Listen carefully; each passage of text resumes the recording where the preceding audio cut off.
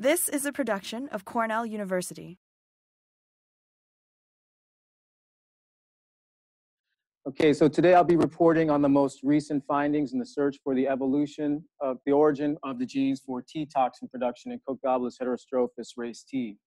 As Gillian mentioned, T-toxin is a secondary metabolite and virulence determinant that was the cause of the southern corn leaf blight epidemic in 1970.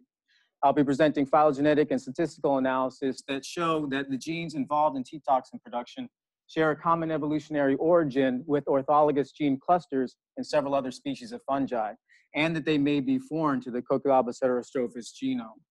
I'll also be presenting functional analyses of two genes that are found in these other orthologous clusters that are not found in Cochliobolus heterostrophus. As Gillian mentioned, this work informs our understanding of how hypervirulent strains of fungi evolve, which could help us to prevent epidemics like the southern corn leaf blight from occurring again in the future. In order to understand the evolution of hypervirulence in Cochliobolus heterostrophus race T, we first must understand the conditions that led to this epidemic, as well as the mechanism underlying the interaction between the fungus and the plant. Back in 1970, the agricultural industry was ravaged by the southern corn leaf blight epidemic. The first evidence of this occurred in March in Florida, and due to the warm and wet conditions that year, it spread rapidly up the East Coast and into Canada, covering 30 states and costing the corn industry an estimated $1 billion. It was so severe that it actually made the cover of the New York Times, no doubt a rare achievement for a plant pathogen. Now, the underlying conditions of the weather were not the only contributor to this epidemic. It was also caused by the emergence of a new race of a relatively innocuous plant pathogen, Cochliobolus heterostrophus race T, that had a hypervirulent and specific effect on a variety of corn plants that were widely grown at that time. Those corn plants carried the Texas male stereocytoplasm, or TCMS. Now, male sterility confers or facilitates outcrossing for hybrid vigor, and which eliminates the cost associated with detasseling.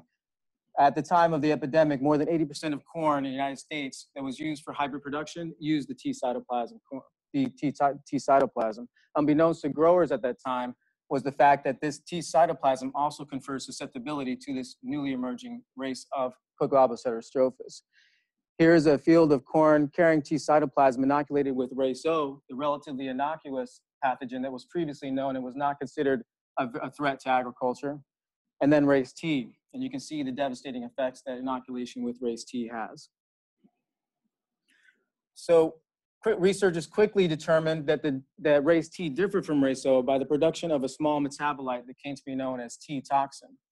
T-toxin is a linear polyketide of family of linear polyketides of varying chain lengths, with C41, the 41 carbon length backbone, being the most potent.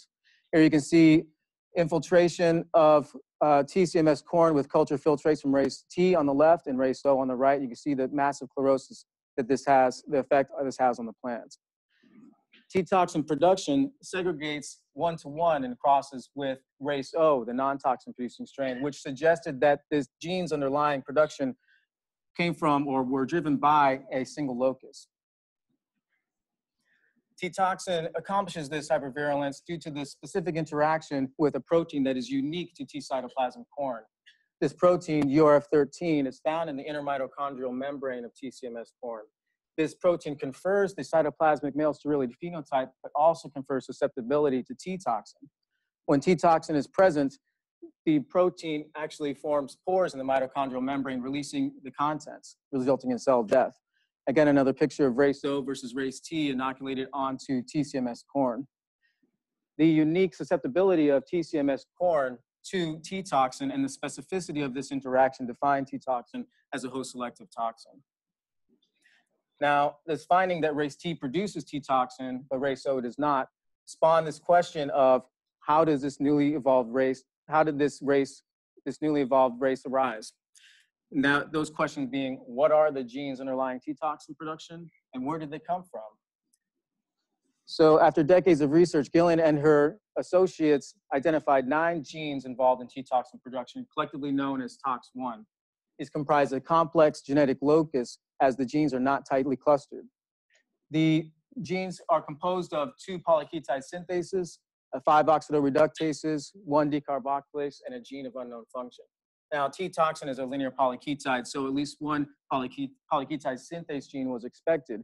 These other genes are likely involved in a modification of the resulting molecule. The genes are associated with a reciprocal translocation in race T relative to race O. You can see that depicted here in the lower right. They're, in contrary to the one-to-one segregation findings, the genes are actually on 2 separate loci, referred to as Tox1A and Tox1B. They are inherited together due to the complex genetics underlying this reciprocal translocation. The genes are surrounded by highly repeated AT-rich DNA, and they're not found in race O or any other close relative. Here's a graphical representation of the genes that I'll be using for the rest of the talk. The colored arrows indicate the different genes and their orientation relative to one another on this background of blue, which is the contig from the recently assembled genome. Notice that the contigs are not connected, and this is reflective of the fragmented nature of the locus and our inability to sequence the intervening regions in between them. So while it appeared that the genes for T-toxin production have been identified, the question still remained, where did these genes come from? Were they vertically inherited in Cochliobolus heterostrophus, race T, or were they horizontally transmitted sometime before the epidemic? A seminal discovery was found by one of Gillian's colleagues, Candace Elliott, in which she identified orthologs of the genes in a different plant pathogen, Leptosphaeria maculans. Strikingly, the genes are found in a compact linear array, which is not how they're found in Cochliobolus heterostrophus, race T. This prompted a review of available genome databases, including Microcosm and GenBank, to search for other putative orthologous genes in other species. This resulted in the identification of several species of fungi, but not many that carry the orthologous clusters, or carry genes orthologous to the Tox1 cluster.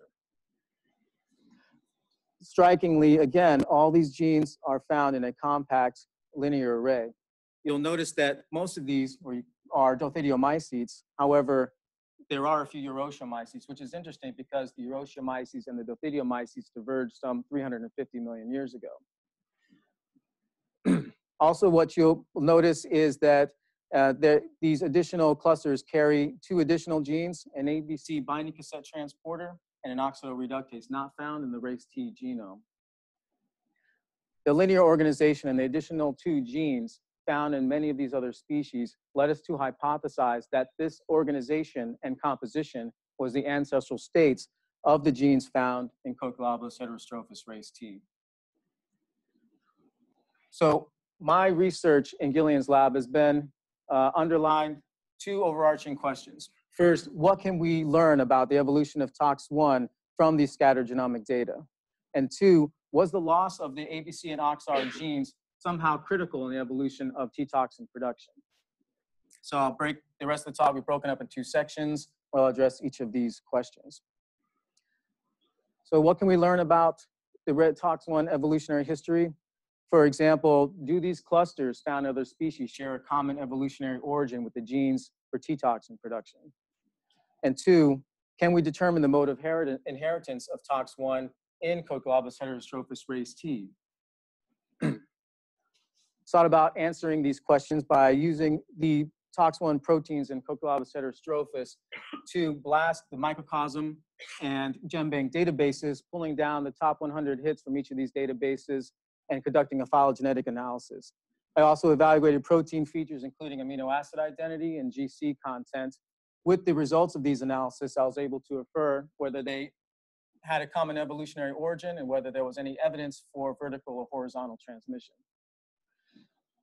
While the amino acid identity and the GC content data were significant and informative, due to the sake of time, I'm going to focus primarily on the phylogenetic analysis I conducted, and I'll give you the points, the main findings from the amino acid and GC content analysis. So firstly, individual gene trees constructed using the Tox1 genes as query show that the Tox1 proteins cluster with high support, which supports a common evolutionary origin of the genes. Here I'm just illustrating the PKS1, PKS2 gene tree with the Tox1 proteins blown up, so you can see them. In red are the deuthidiomycetes that carry these clusters, and in green are the uroshiomycetes.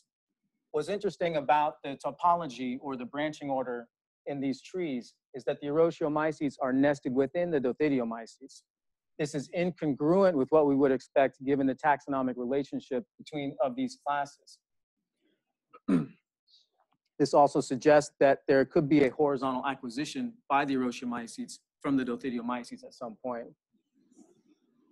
And by congruent, what I'm referring to is phylogenetic congruence, which is an approach to evaluate the mode of inheritance of genes by comparing a gene tree to a species tree, which serves as a reference. A species tree, like this example, can be constructed using highly conserved single copy genes of your taxa of interest. The topology here is reflective of the evolutionary relationships of your taxa in your data set. So keep an eye on taxa D. Now, if we construct a gene tree, and this gene tree is congruent with the species tree, taxa D is in the same place, then we can infer that the gene that we're evaluating has been inherited vertically, much like the genes that are composing our species tree. Now, if the gene tree is not congruent with the species tree, as in this example below, then we can infer that there must be or may have been a horizontal transmission to that taxa. In other words, the gene tree does not conform to, is not congruent with the species tree. So what I was interested in this analysis is the Tox1 cluster as a whole in Cochliobolus heterostrophus, not individual genes. So what I did was, instead of conducting individual gene trees, I concatenated all the genes in the Tox1 locus and conducted a phylogenetic analysis to determine if the genes were congruent to a species tree, like so. So here's a species tree composed of conserved genes, and all of my Tox1 proteins concatenated in a multi-locus sequence typing approach. Again, what I'm interested in is the topology or the branching order of the Tox1 tree. Now, this analysis comparison that in this case is complicated due to the fact that I don't have an outgroup to include in the data set. So the topology of the Tox1 tree is not directly comparable to the species tree. But what I can do to evaluate congruence is to conduct a topological constraint analysis, basically constraining the Tox1 tree to the species tree topology and seeing if that is significantly different. So here's my species tree. I'm showing this unrooted format right now, so that because this emphasizes the divergence between the sequences. Here I want to point out the uroshiomycetes in green and the deuthidiomycetes in red, and this long branch that separates the deuthidiomycetes from the uroshiomycetes.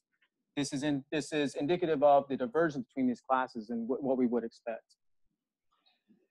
Now, if we look at our Tox1 tree, I want to also focus on that same branch between the uroshiomycetes and the deuthidiomycetes. Note that these trees are shown at the same scale. So the divergence between the uroshiomycetes and the deuthidiomycetes is not what we would expect given their taxonomic relationships.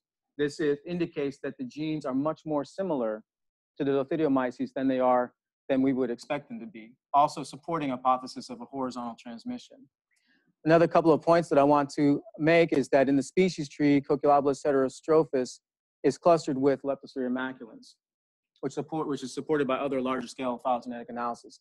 But in our Tox1 tree, Cochliobolus heterostrophus is clustering with Didymelazomatus. Didymelazomatus is the only other species of fungi that produces a toxin with specificity for the URF13 protein. However, we don't think that that is why they're clustering together in this tree. What we think is happening is a phenomenon called long branch attraction, in which these two clusters are not together because of their similarity to one another, but because they're equally dissimilar to the rest of the taxa in the data set. So if we root these trees into a more conventional format, what we see is the species tree conforms to larger, broader scale phylogenetic analyses. Uroshiomycetes are sister to and not nested within the deuthidiomycetes. Cochliobolus heterostrophus is the youngest one of the youngest taxa in the data set. The Tox1 tree here is midpoint rooted because, again, we don't have a natural outgroup in the data set. What we can see is the uroshiomycetes are clustered or nested within deuthidiomycetes and not separate from them. And again, heterostrophus is clustering with Didymelazomatus. So here's where I evaluate the topological congruence of these two trees by conducting a topological or a phylogenetic constraints analysis. So what that does is in the Bayesian analysis, which is the analysis that I'm using, the tree that's produced has what's called an estimated model likelihood for that tree. And now you can run separate analysis running different models, and then you can compare the estimated model likelihood for each of those trees, and the tree with the best likelihood is your best hypothesis. So what I did was I allowed this analysis to run unconstrained, and I received an estimated model likelihood. I then constrained the data to fit to the species tree topology, and then compared the model likelihood of that tree to the unconstrained tree. And what I found was that the Tox1 cluster data do not conform to the species tree. In other words, they don't follow a pattern of strict vertical inheritance. Estimated model likelihood difference was over 1,700, and by this metric, greater than 150 is considered strong evidence. So even though we can't make a direct comparison between these trees without being rooted, what we can see are some similarities or dissimilarities between the trees that give us some information about mode of inheritance. For example, in the species tree, C. aquaticus and Lingomyces ingoldianus cluster together, which is what we would expect. In the Tox1 tree, they do the same. This suggests that the Tox1 genes have been inherited vertically through evolutionary time in those lineages. Also, what we can see is Ascochyta rabii and was messed up, the A. quisqualis, do cluster together in the Tox1 tree, but they are not each other's closest relative in the species tree. This suggests a possible horizontal transmission between these taxa as well. Again, heterostrophus and Didymelazomatus are distinct from the rest of the Tox1 tree, suggesting the possibility of a horizontal transmission, but what we can say for sure is that they're not similar to the rest of the taxa in the data set.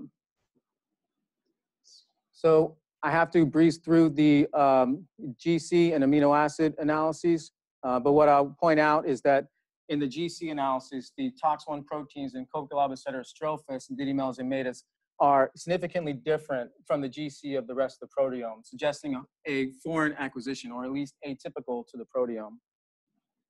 Amino acid analysis concurs with our inferences made from the topological analyses in that there is evidence for vertical and horizontal transmission.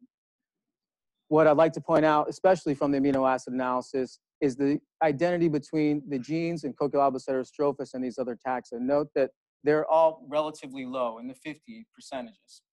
Okay, what this tells us is that if the genes were horizontally transmitted into Cochliobolus heterostrophus, it was likely not from any of the taxa in our data sets. We don't have a strong link to a donor based on this analysis.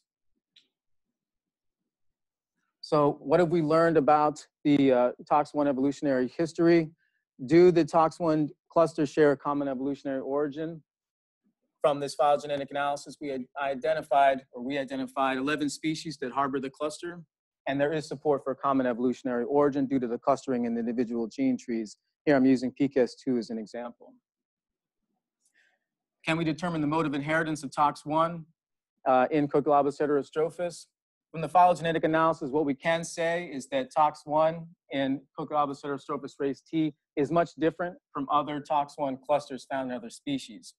We can also say that Tox1 does not conform to a pattern of vertical inheritance. And from the evaluation of the protein features, we can say that Tox1 is atypical relative to the rest of the proteome in Cochliobolus heterostrophus, and low amino acid identity between the Cochliobolus heterostrophus genes and the other taxa precludes any of these taxa from being a possible donor to Cochliobolus heterostrophus. So to summarize the first section of the talk, the Tox1 cluster appears atypical within the genome based on GC analysis. This supports the hypothesis of horizontal acquisition, but without a strong link to a donor species, we cannot exclude the possibility of vertical inheritance and divergence of the cluster. Okay. The next part of my talk is functional analyses. What I was interested in was the role of this ABC gene and this oxidoreductase gene that are found in these other species but not found in Cochliobolus heterostrophus. The loss of these genes, I hypothesized, could have played a critical role in the evolution of T-toxin production. So in order to test that, I deleted the genes in one of these other species and evaluated whether or not the species produced T-toxin after the genes were deleted. I also then attempted to integrate these genes into Cochliobolus heterostrophus to see if, once they're in the genome, if they disrupt or abolish T-toxin production. So chosen for functional analysis was Corynespora cassiicola, which our collaborators have shown to be genetically tractable and for which the Tox1 cluster has been shown to play a role in virulence by deletion of the PKS gene. The approach I used for genetic manipulation was pioneered by Gillian and her colleagues and involves the simple generation of PCR fragments which contain a marker, selectable marker of interest, flanked by regions homologous to flanking regions of a target gene to be deleted. So recombination of the PCR fragment with the wild type chromosome results in replacement of the gene of interest with the selectable marker. I use this approach to delete both the ABC and the OXR genes in Corynespora cassiicola separately, and then I assayed for T-toxin production.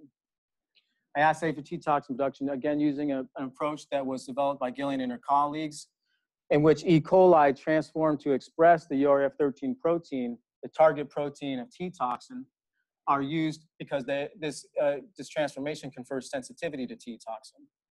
When plugs of hyphae are placed onto a lawn of this E. coli, a halo will be produced around them if T-toxin is present.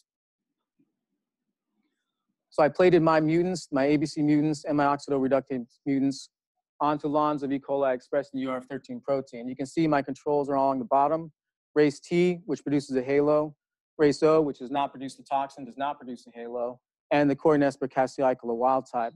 You can see there's no strong halo in any of my isolates, which tells me that deletion of the ABC and OXR genes does not result in T-toxin production in Corynespora cassiicola. So then I asked, what about integration? And what about moving these genes into the Tox1 cluster? Will that somehow disrupt or affect production of T-toxin? I used a targeted gene insertion approach, also developed by Gillian, similar to the deletion approach, except in this case, a gene of PCR fragments carrying a gene of interest, flanking regions homologous to a site of interest are generated. Recombination of this PCR fragments with the wild type chromosome results in insertion of the gene of interest at the target site. This transformation is conducted with a linearized plasmid conferring antibiotic resistance. So here's basically my approach here. My PCR fragments carrying individual Corynespora cassiicola genes, targeting them to the region neighboring Tox9 and the Tox1 cluster, and I'm using hygromycin B, initially hygromycin B in co-transformation. So I did this experiment with the ABC gene individually, the OXR gene individually, and the ABC and the OXR gene together. In several attempts, I found, in screening multiple candidates, I found one mutant that harbored both the ABC and the oxidoreductase gene ectopically in the genome, so not at the target site of interest. Now, this is strange because this transformation approach has been proven to be extremely efficient in Cochliobolus heterostrophus and other filamentous fungi. So what I considered was that it might be possible that the target site that I was using was somehow recalcitrant to integration. Something maybe because of the AT-rich region along this flank that I was having difficulty getting the gene where I wanted it to be.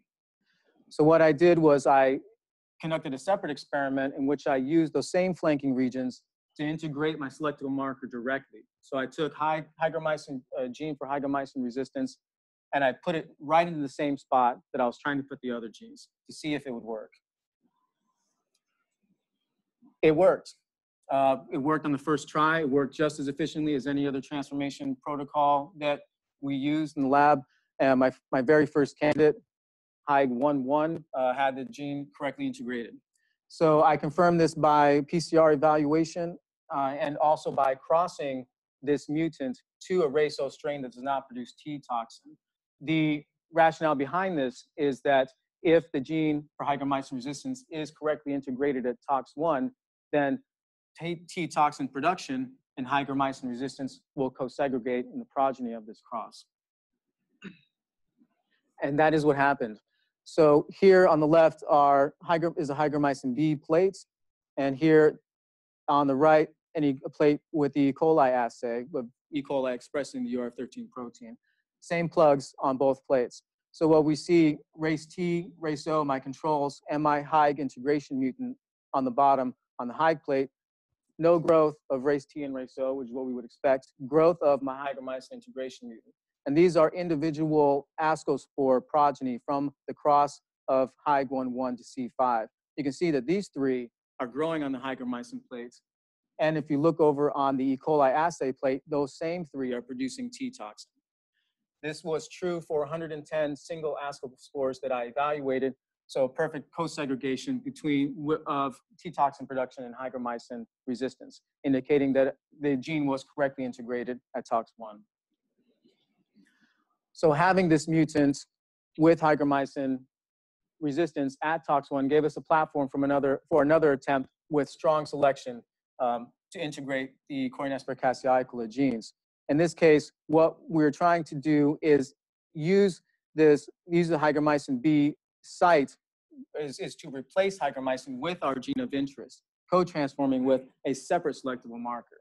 So the candidates from this transformation will be resistant to geneticin and then sensitive to hygromycin, meaning that the gene at the locus was replaced by my gene of interest. So I conducted this experiment a few different times, screened a couple of hundred candidates, and found one mutant that had the gene for the ABC transporter integrated again ectopically somewhere else in the genome. So all of my candidates were then geneticin resistant as well as hygromycin resistant, indicating that the hygromycin gene was not being replaced. So one more attempt at this integration is underway, in which I'm going to be using a complementation approach that was developed by Gillian. And in this case, my gene to replace hygromycin will be linked to the gene that I'm trying to integrate. The purpose behind this will be, or the rationale behind this, is that the resistance marker is directly linked to the gene of interest. So any candidates that I have out of this experiment that have geneticin resistance should also have my target gene right beside it.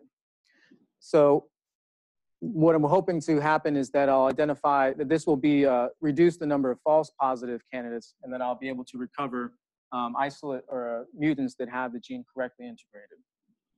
So even if this is not successful, I still have generated a couple of mutants, one that has the ABC and the OXR integrated ectopically somewhere in the genome, and another that has the ABC integrated separately, also ectopically. So I can use these in evaluation of test my hypothesis. Firstly, I checked to see if these mutants were expressing the ABC and the oxoreductase gene by RT-PCR of cDNA. And you can see here, the ABC fragment is present for both the ABC mutants and the double mutants, indicating the ABC is expressed in those mutants, and the OXR1 fragment is present in the double mutant, indicating that's expressed there. So I then conducted an E. coli assay to see if these mutants had any disruption or abolishment of T-toxin production, and it turns out that they did not. So integration, ectopic integration and expression does not disrupt T-toxin production in these mutants. So to summarize the functional analysis part of my talk, was the loss of the ABC and the OXR1 genes a critical turning point in the evolution of T-toxin? Well, deletion of the OXR and ABC and OXR genes does not result in production of T-toxin in Corynespora cassioicola. And insertion of the genes ectopically into Cochliobolus heterostrophus does not abolish T-toxin production, although I'm still working on it, trying to get these genes directly targeted to the Tox1 locus. So to summarize the work I've done under these two overarching questions, what can we learn about Tox1 evolutionary history from these data? And was the loss of the ABC and OXR genes a critical turning point? My conclusions are that Tox1 is much different in Cochliobolus heterostrophus than the other Tox1 clusters that we've identified. Tox1 does not follow or conform to a strict pattern of vertical inheritance. The GC analysis supports the hypothesis of foreign origin in Cochliobolus heterostrophus. However, the amino acid identity analysis precludes the possibility of any of the taxa in our data set being a potential donor. In short, the Tox1 cluster follows a pattern of evolution similar to other secondary metabolite genes being discontinuously distributed across several species, fast evolving and with evidence for vertical and horizontal transmission among lineages. Next, was the loss of the ABC and OXR genes a critical turning point in the evolution of T-toxin productions? We can say that the deletion of them in Corionesperus cassioicola doesn't result in T-toxin production, and integration at ectopic sites and expression does not disrupt or abolish T-toxin production in Cochliobolus heterostrophus. Therefore, the presence or absence of these genes in the Tox1 cluster is not alone sufficient to result in the production of or the disruption of T-toxin. Therefore, other factors must have been involved in the evolution of T-toxin biosynthesis. So at this time, I'd like to acknowledge a few people who've been important to me in this past 5 years, primarily Gillian and the Turgeon Lab, Heejin Park, who taught me literally everything I know at the bench anyway, and Bradford Condon, who laid most of the groundwork for the analyses that I did, and Vahida, Rico, Adriana, who've been friends and colleagues throughout this past 5 years, my special committee, Maria Harrison and Magdalene, collaborators, Akagi and Kodama over in Japan, as well as the admin and facilities folks here who keep everything moving for us in the department. And I think that they're really unsung heroes, especially Brian Flanagan. If you've ever had a chance to interact with him, he is like he's like 911 for us here. Fellow grad students and faculty, I couldn't list everybody, but I wanted to list a few people who whether you knew it or not, played a really important role in my my success here at this university. And you've been friends to me and have been supportive of me, and I just wanted to give you a special shout out. And especially here, Teresa Pulaska, the phylogenetic analysis I conducted, she got me started in that field. I had no experience in that at all. Stuart Gray, who effectively was one of the people that got me in here in the first place. Xiao Hong Wang was on my was my field representative in my A exam, who for some reason let me through that. And other people. If you're not on this list, I just want you to know that you were there, and I appreciate your support. Lastly, I'm dedicating this whole experience, this past 10 years of college, actually, to two people: my mother and my dog, who just passed away, who I love very much. My mother doesn't look like that anymore, although she kind of still does, in a real way. And Vinny was my hero and my best friend for a long time. All right. Thank you very much. And I'll be happy to take any questions.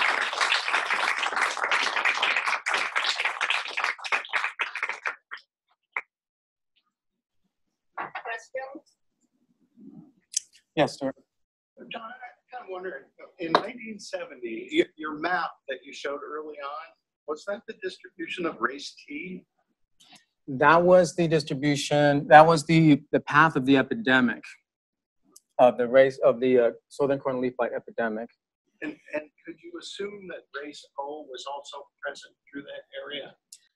Yes, I would definitely assume that. Race O was known since, I think, the 1920s to be a pretty innocuous pathogen of corn. It was not considered a threat to agriculture, but it was known to exist in the field. So my question then is, if race T was distributed that widely, it only ruined 10% of the crop. Why? Was there some sort of protection from race O from race T in many of the plants, or was it just really poor and infecting large numbers of plants? You mean race T? Race T. Okay, Stuart's question is, if race T caught, I mean, if I understand correctly, if race T was able to cause this massive epidemic, why is it only 10% of plants were affected? Well, 10% of the crop. 10% of the crop. 10% of the plants. Right. Why was it only 10%? Well, I would have to look at the data regarding the widespread use of T cytoplasm corn. So this interaction is host specific. So race T only accomplishes this hypervirulence on corn carrying the T cytoplasm. So that 10%, I don't know what the percentage of other varieties of corn were being produced at that time, but I do know that 80% of corn used for hybrid production carry the T cytoplasm. So what percentage of the corn used, what percentage of that was of the corn used altogether? I'm not sure, but that's a good question. John, the other thing to think about on your map is the temporal aspects of that map. You're showing end of the season there. Correct. How far it got, but you might think about the temporal implications of that. So in terms of the rate at which it's spread over the course of the season? What's the impact if something arrives at a certain growth stage versus another? Right, throughout the season. Okay, Penelope had a question, and I'd like to answer that real quick. Yes? Yeah, so I was just wondering if you could try to create a double sequence of the oxard gene and the ABC gene. In Cochliobolus heterostrophus? Yep, that was the plan. What the initial plan was to get one of the genes in there and then get the other gene in there with it. But we had a really difficult time accomplishing part A. So part B was never actually accomplished. What we would hope to do is in this second approach, using the resistance marker linked to the Cornespora casglycolate gene, would be to get that in there and then replace the resistant marker with a different resistant marker and the other gene. So then generating the double mutant. So that would be the plan if I don't think I'll make it before I graduate. But that's definitely the plan. Yes, Chair. In non-TCFS newsletters, does the presence or absence of T-toxin have any discernible effect on the amount of damage or the fitness, or I mean, does it make That's a any good question. TCFS plants? Right. So what I can tell you is that race T has lower fitness on N cytoplasm corn, which is the non-T cytoplasm corn. So race T is somehow it's a fitness cost to produce this toxin to the fungus, whereas race O, relative to race O. Morgan. The knock-ins, I'm wondering how much of a promoter you included if you're intending to knock into what's presumably a co-regulated region. Like, did you not have a lot of promoter? What if it went in ectopically? And then also, did you look at how much expression you're even getting from that ectopic integration? Because it may be that your phenotype is just because you don't actually have that gene doing anything. Yep. Yeah, that's excellent questions, and those all of that has been on the table. What Morgan's asking is, what about the promoter that you're using when you're bringing Cornespora casglycolate over? How much of that promoter is this promoter even going to induce expression? What about the level of expression of the gene in the mutants? And these are all issues of concern that we are dealing with. I've actually just got this RT-PCR data a couple weeks ago. What I would like to do, of course, is quantitative PCR to see if the extent of the expression of the genes. In regards to the promoter question, what we did was in designing this integration, we went upstream from the start site, I think 500 or 600 base pairs to attempt to ensure that we had the promoter. And so that extension upstream actually went right to the boundary of the neighboring gene. So we think we got the promoter in there. Another thing that we considered doing was to swap out that promoter with a different promoter, something that we know would work well in Cochliobolus heterostrophus. But since we see that we're at least getting expression, we don't think that that's necessary at this time. Yes, Adam. Question that directly follows on that. Two parts. The first part's a little pedantic. The other one may be more serious. So the two genes, you had a heck of a time getting any integrations. The single integration you got was ectopic. Correct. And you've shown with the qPCR that, okay, those transcripts are being made. here's the pedantic part. Could you do a no RT control for that experiment to make sure you're not picking up just DNA that's there? And the second one is, even if there's transcripts, it might not be functional transcripts. So there may have been strong selection for spontaneous mutations in the coding sequence. Right. That's something else you can learn on. Yep, absolutely. So in terms of Adam's question or Adam's comments were that just because we're getting transcript doesn't mean that we are not detecting background DNA, correct? And also, just because we're getting transcript doesn't mean we're getting a translation. So we don't know if the protein's actually getting made in the fungus. That actually, there's also things that have been concerning to us, and how to address those things is something that we're considering. In terms of whether or not we're getting background DNA, what I can tell you is that my actin bands are correct for their length based on post processing. So there's an intron that's in between those bands, and because of the length of those bands, we can assume that we're getting actual mRNA. We don't have any additional bands suggesting that there is actual DNA being detected. Yes, Alan. What's known about the first appearance of geographical origins of race T? That's a really interesting question. Race T, there's, I think, in the late 50s or 60s was the first identification of race T, and I think that was in the Philippines, if I'm not mistaken.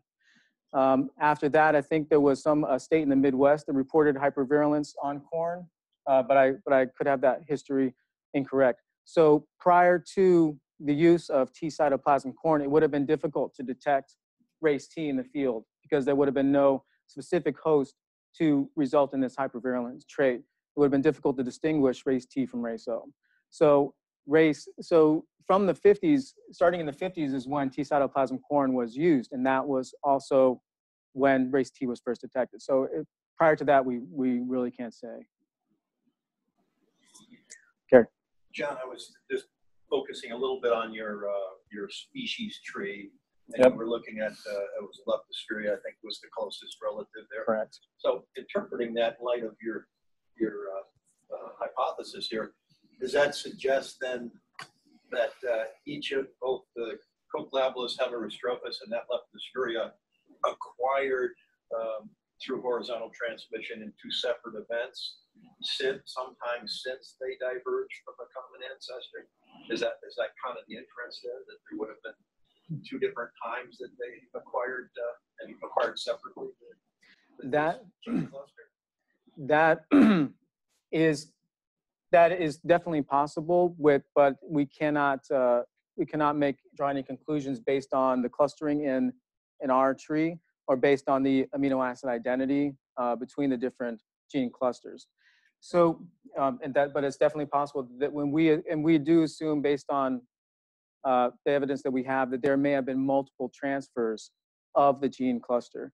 But what I can say is that Lingomyces ingoldianus is one of the most early diverging Dothidiomycetes, and it carries the genes. And based on its clustering with its nearest neighbor, Aquaticus, in the species tree and in the Tox1 tree, it looks like Lingomyces ingoldianus has been carrying the Tox1 cluster for a long time. And that is one of the earlier diverging species in the lineage. So we believe there was some loss of the cluster and some transfer of the cluster, and this follows a pattern of evolution that secondary metabolites generally show. Teresa.